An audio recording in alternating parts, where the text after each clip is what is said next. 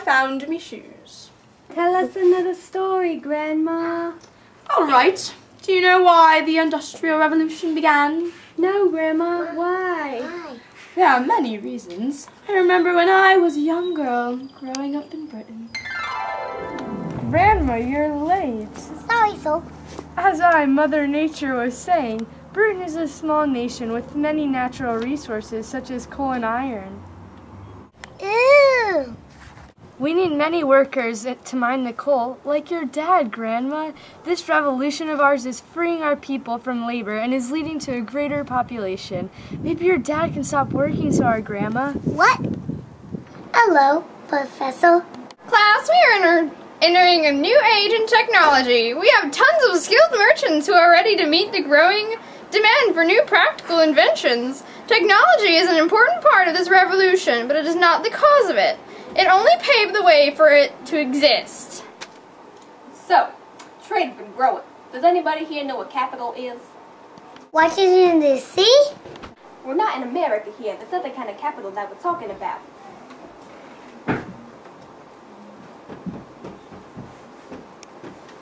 Capital is wealth to invest in enterprises such as shipping, mines, railroads, and factories.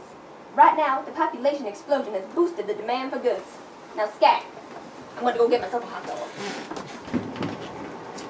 Good day, class. Good morning. Right now, our country has a stable and well-balanced government, and our Navy is the strongest of all 7 seas. Oh, my Lord!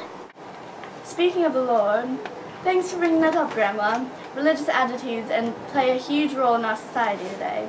The religious groups of the entrepreneurs encourage hard work. Yes, those were the days.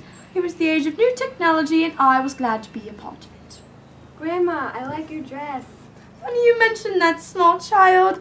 I remember making this with me mom. Come now, don't drop the cotton. It's just imported from India. They take us to the guillotine for sure. What?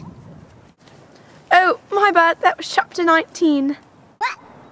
Let's spin this in the thread, Grandma. Make it purple. What? 3 of my friends and I had a whole sewing clique called the Spinning Jennies. Oh, look! Here they come now! Hi, I'm James Watts, and I made crucial improvements on the steam engine. Hi, I'm Richard Alcray, and I invented the water frame, which uses water power to speed up threading. Hi, I'm James Hargreaves, and I produced the Spinning Jenny, which spins many threads at the same time. Hi, I'm John Kay. I created the flying shuttle, which made weaving faster. Capitalists started investing in turnpikes. Turnpikes, privately built roads which charge a fee to travelers who use them. Spinners and weavers left their spindles behind and came to work in factories.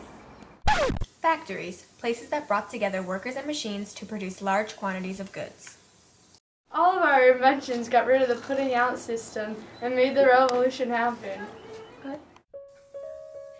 This is the future, and the Industrial Revolution affected not only how goods were made, but also how people lived. The Industrial Revolution brought a tidal wave of economic and social changes that swept the industrialization nations of the world. What? On land, on sea. The steam locomotive was invented and perfected by George Stephenson. It pulled carriages along iron rails and did not need to follow the course of a river, so it could go places a river could not.